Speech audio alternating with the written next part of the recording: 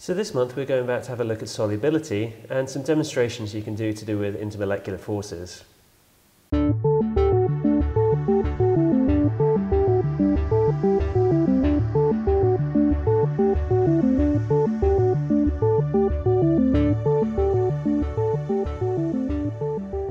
Now there are lots of very established demonstrations out there to do with intermolecular forces. One that comes to mind, of course, is the addition of acetone to polystyrene packing peanuts and watching those little sort of foam beads crush down into a very small volume. We're going to be having a look at a couple of demonstrations that you might not have seen today, unless, of course, you're into fishing, in which case you may have already used this first one. Now, the first demonstration I'm going to show you today involves these PVA mini bags. They're used by fishermen. I understand that it's used for coarse fishing, and the idea is that it's a bag that you can load with some bait, and you cast it out and the bag dissolves away, leaving a little pile of bait near where you're going to be placing your hook, and so that's more likely to attract fish to come and be captured.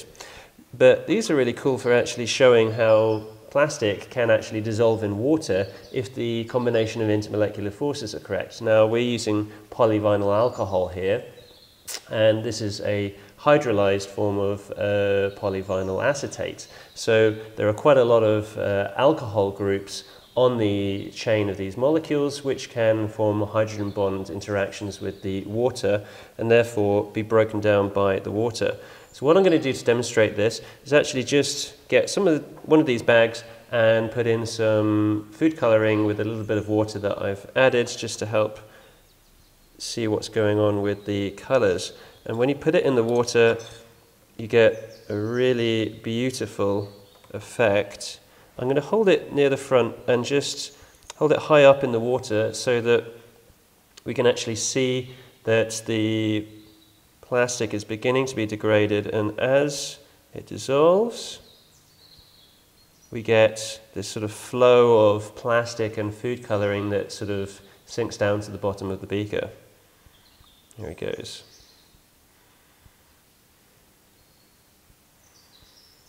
To get a really nice effect. Now if you leave that bag, it will very rapidly dissolve, and it's just a nice way of showing that plastic doesn't always behave in the way that you would expect based on your knowledge of a plastic bag.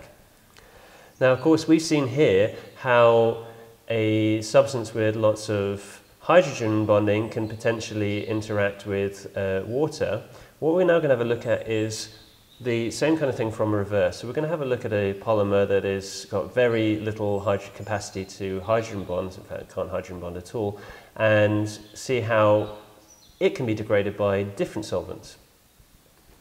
So we've seen how a polymer which has lots of hydroxyl groups which are able to hydrogen bond to water can be substantially broken down by water. Now, of course, we have a different polymer here, and that's latex, which is essentially polyisoprene. Now, that's a very hydrophobic polymer, and of course, we can see we've got some water balloons here. This demonstration works just as fine with larger balloons. Make sure you're using pretty cheap ones, though, otherwise you could be waiting a while for it to work. You also want to make sure that your balloon is really as full as it can be with water, so you've got like a proper pear shape to the balloons that you have. Okay, and what we're going to be doing is testing the resistance of this latex to two different compounds. We've got some glycerol here, and I've got some baby oil here, which is primarily mineral oil. Now, the balloons on my right here have actually been sort of marinating in glycerol for some time, and it doesn't really seem to be having much of an effect on them. I'm going to pour some baby oil over the other balloons, and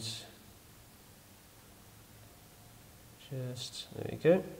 I want to rub that through, just a gentle rub to make sure it's coating the whole balloon.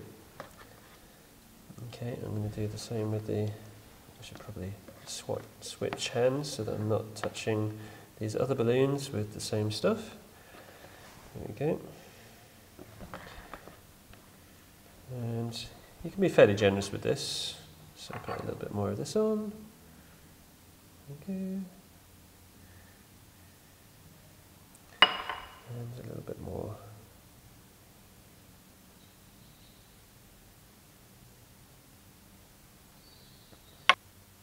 Now all you have to do is wait a few seconds. On the left hand side, the mineral oil, those hydrocarbon chains should be working their way into the latex structure, acting, I guess, a little bit like a plasticizer, just getting between those chains and weakening them just enough to perhaps break the balloon.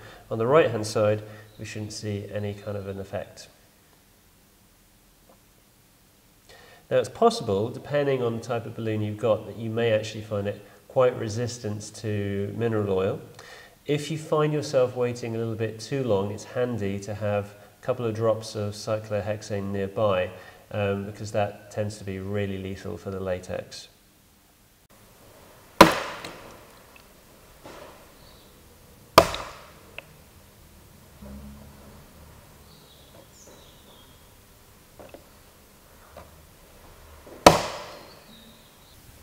And there we go.